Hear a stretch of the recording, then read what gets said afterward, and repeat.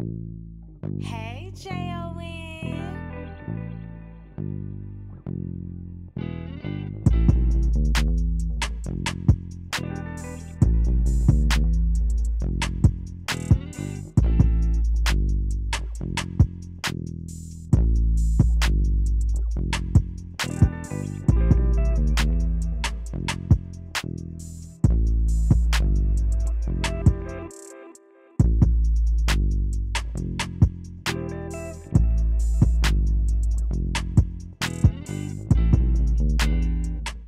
And welcome back to the 85 South Show.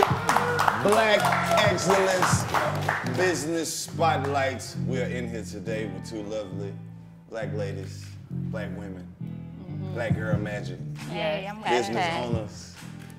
Oh man, how y'all doing today? I got my girl Taja, and See, I knew you was gonna do Toy. I knew you was gonna do that. No, I actually did that. No, we got Taja and Toy. Yes. Thank you. Taja and Toi. We were just sitting here talking about names and how I was trying to make sure I didn't mess them up. Make sure you're on your toes. What's going on? Nothing. I mean, we're excited to be here, so thank you. Welcome to the trap. Hey. First of all, thank you for having us. Yeah, this is a nice Well, little girl, look trap. how Marvin Gaye looking at you like having us. You better stop.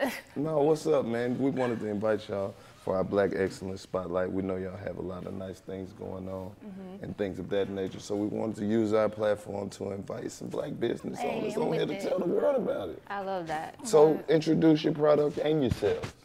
So my name is Toy, Toy.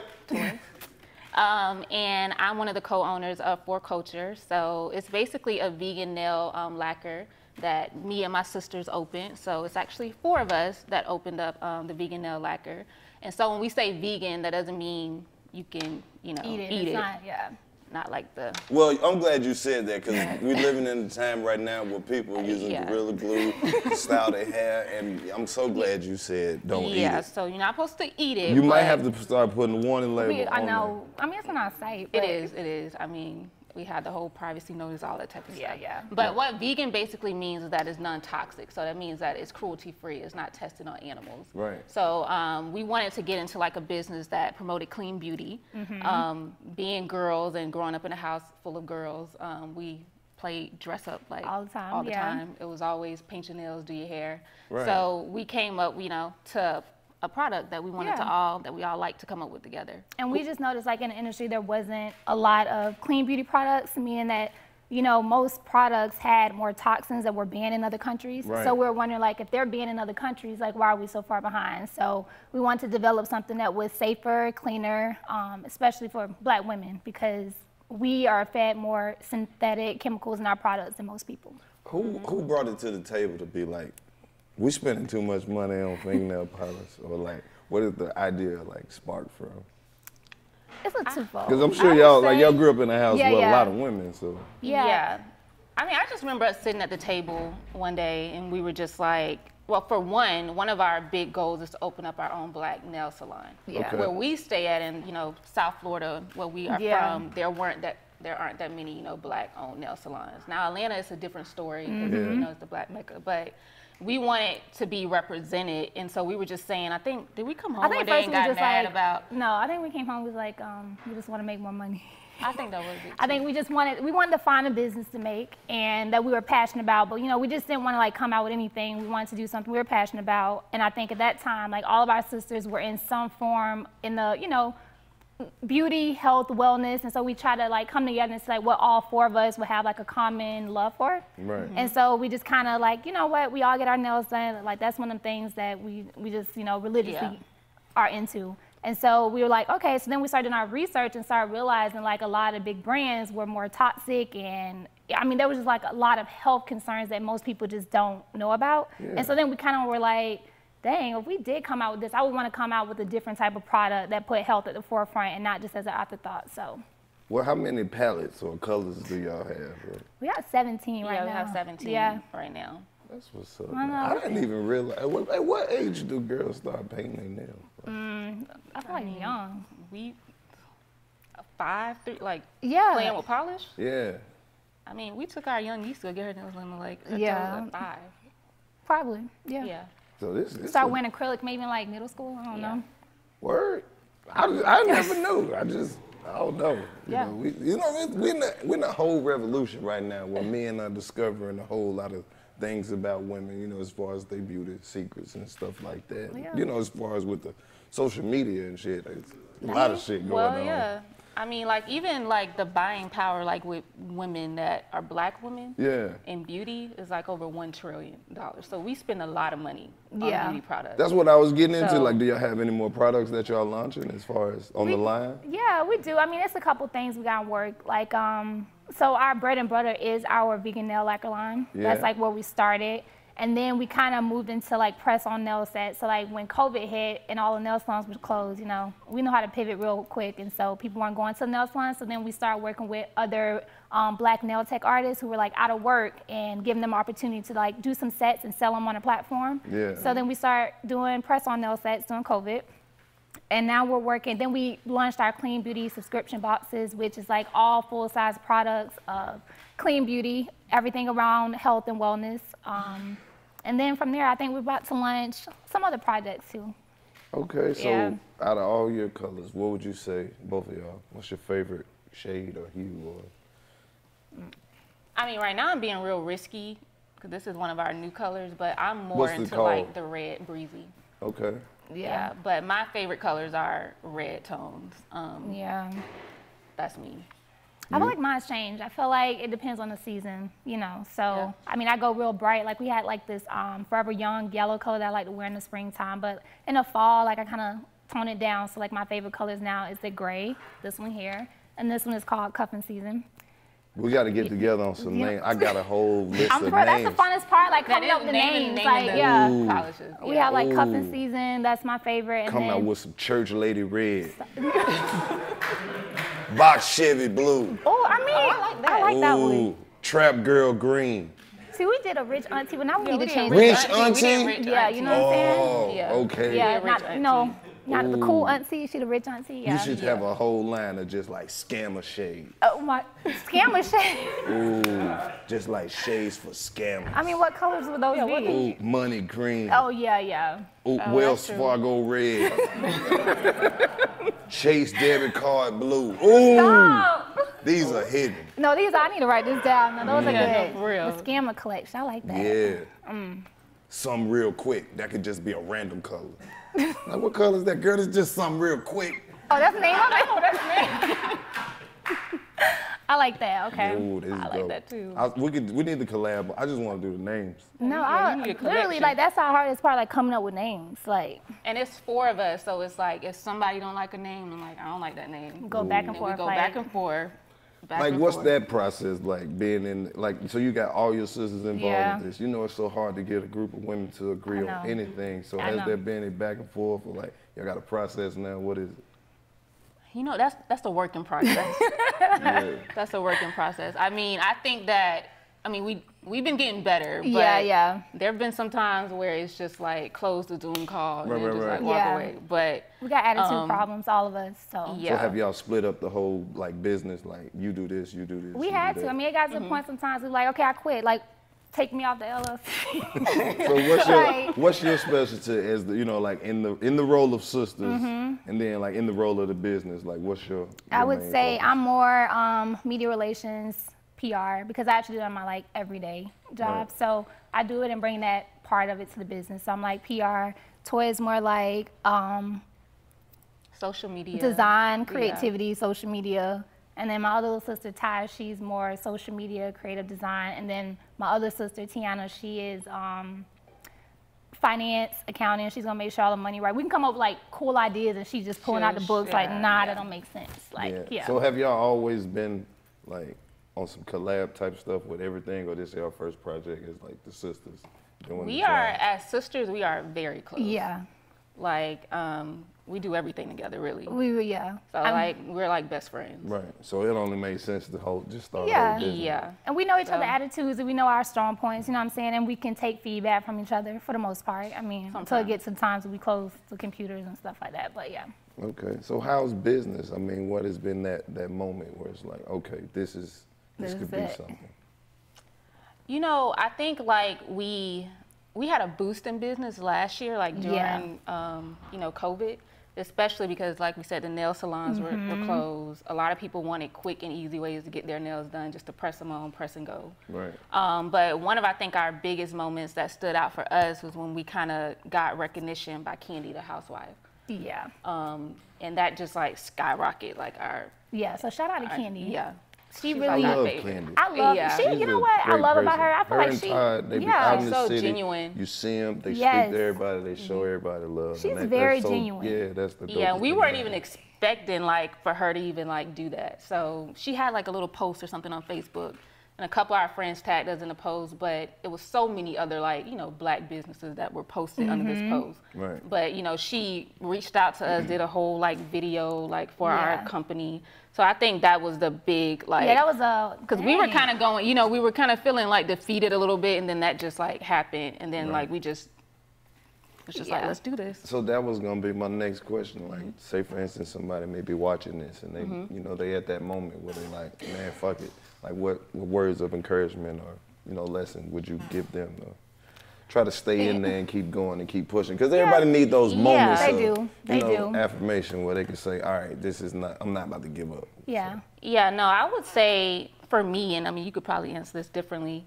I think for me, like, I'm very big on journaling and writing things. So whenever I feel like something is like not going according to plan, I write down how I want it to go to, you know, to plan. And I literally write it as if it has already happened. And so I would say, You like, you know, magic type shit, huh? She a manifester. Oh. but I would say, you know, last year, like, that's what I did with my business and even my own personal, you know, business that, like, I have going on as a trainer. I wrote what I wanted to do, and most of all, everything just started falling in place. But it's when you think it's not going to work, it is going to work. Yeah. That is real. Once you can take it out your mind and you put it into the physical world, that's the first step. What would you say? And I would say for me, it's more so like, I think when I started a business, I feel like there's like an expectation that everybody's supposed to support you when you start a business. And I think if you get so like tied down and thinking that who don't support you and start, you know, paying attention to who don't support you, you kind of lose focus on, you know, how to drive your business forward. So I think my advice to people is like, focus more on who is supporting you and less about who isn't supporting you, because that small amount of support can get your business in front of the right people, and that's going to drive so much support your way. So like focusing on the end goal and not like in the present moment, I would say that. Because if I stopped in the present moment, I would have stopped a long time ago. You know what I'm saying? Yeah, you never supposed to stop. That's what this whole spotlight is about. It's about, you know, people who are out there pursuing their dreams and making things happen, you know, the unconventional way. Definitely. So where can they find you or your products and things of that nature? Well, they can go to our website, which is www.KULTURE.com. And then you'll see like a selection of all our newest colors that just dropped, as well as some other products that we sell, and a little bit about our brand and how we're trying to bring health back to the forefront in the beauty industry.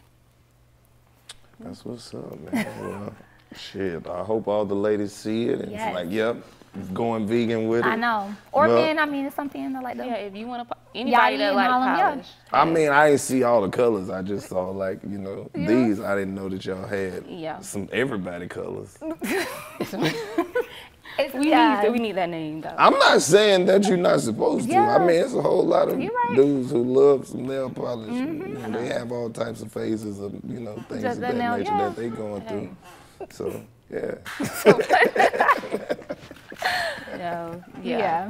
Well, I mean, it's for everybody, every age. Anybody with fingers. If you got fingers, you need to wear fingers, you can wear it. Yeah. Basically, yeah. And it's just that, you know, it's healthy. I think that's the, you know, a big driving point for me. Just because, especially like black women, we put so much stuff like on our skin, on our hair, that it, you know, it causes birth defects, and it's a lot of things that you don't even know that you put in, that's, you know, in half of these beauty products. So I think if you want to choose a nail polish, you should go with the healthy route. Like, if that's something that you need to. And do not eat it. No, don't eat it. Listen, y'all listen. You think that you won't have to say this, but after the recent events, I know, you're right. We definitely and it's have on our to website. stress. Y'all can try to sue us, but we put it only for your fingers and toes.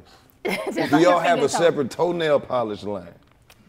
Somebody said Somebody said we should. I mean, what you mean? I'm just saying. You could put this same polish on your nails. Yeah, I had the same one. I know that, but I'm saying. I'm thinking that you're talking about like someone asked us if we have like press-on toenails. I'm like, that's kind of Yeah, weird. yeah, that'd be a little strange. People do press on toenails. I know They they do do. acrylic on their toes sometimes. I know.